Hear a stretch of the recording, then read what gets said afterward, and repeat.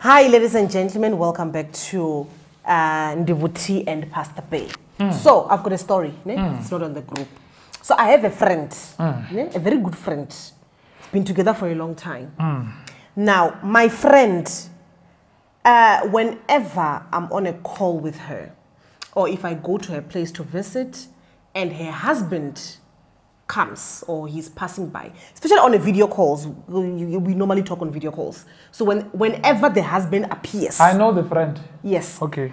She starts saying, "Yo, my friend, have you taken the ARVs? How are they treating you? Are the side effects better? How is the smell down there?" Right? So we always laugh about it. I laugh about it. But the reason why she's doing that, she says she's protecting her marriage because she has seen friends that choncha the friend's husband or the husband becoming attracted to the friend. And before you comment, right, Mina, I kind of get her. Because remember, there's this, let me not say if they are friends or relatives, but there's a husband who we were very close to that wanted to clof me, right? The way you say clof me.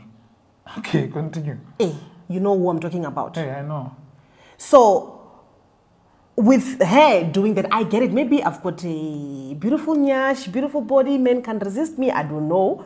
But somewhere, somehow, I've been in situations where in my friends' partners want me or they make a move on me. So this one has already put preventions. She's like, prevention is better than cure. We don't want to get there. So her husband, as far as he's concerned, Mina, I'm HIV positive. And he's been knowing that for like 3 years. Now, what do you say? I think it's a good move, but then again, you should be concerned about that husband, though. Which husband? I'm talking, if it's your husband, then you should be concerned about that husband.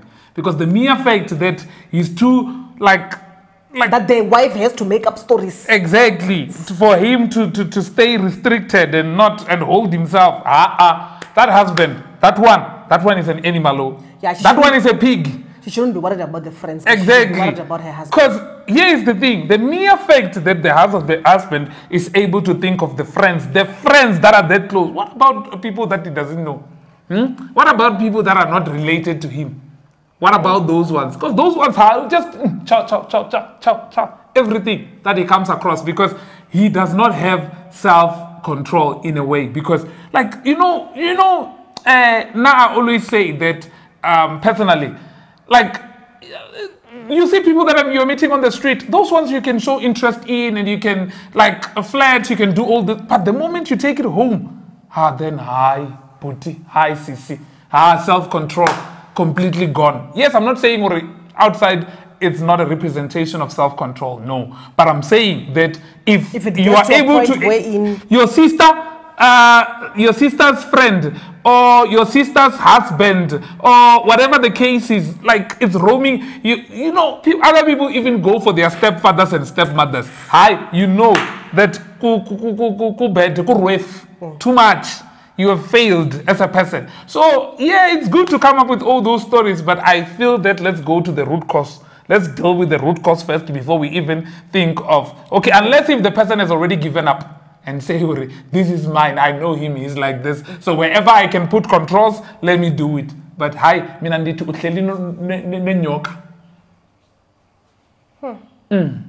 So, what do you say about people knowing your wife that she's got HIV and AIDS? As long as he looks at us and feels sorry for us. That, oh, shame, they are taking ARVs. No, I'm not concerned. How does it affect me?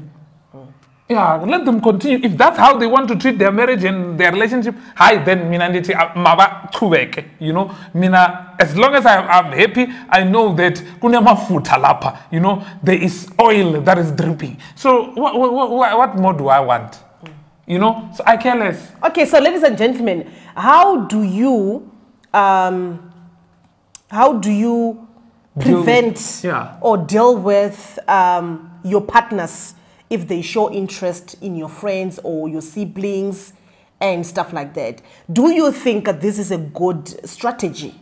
But there are women that are also, and men that don't mind this type of things.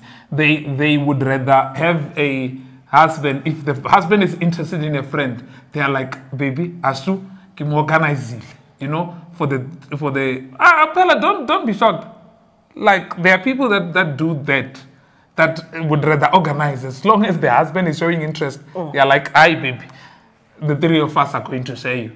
Or at least go out on a date with her, whatever the case is. But most times it's, you know, threesomes. Yeah, I mean, I say, do whatever it takes to protect your relationship. If it makes you want to do that, then do it. If not, then latla lencha. Incha, chili boy. Hi. Siyabonga. Nge story sako. Until next time, we love you. Please give a shout out to my friend. I think you said you know her. Shout out, friend. Must stop that makeup. So let me. There's someone who said that you did not give them a shout out. Now that I'm thinking about it, it's the guy that asked the question if you are a real pastor. I think we didn't say his name. But there were a lot of people that asked, as far as I'm concerned. Yeah, but I think he was the latest one. Yeah. So hey, une issues, lo booty. Aye. Une issues, like. Sometimes, if things pass you by, it's okay to understand. Hi, Bo. I'm just kidding. Hi. Shout out to you, Pinduro Mashapa. We love and appreciate you. You and who?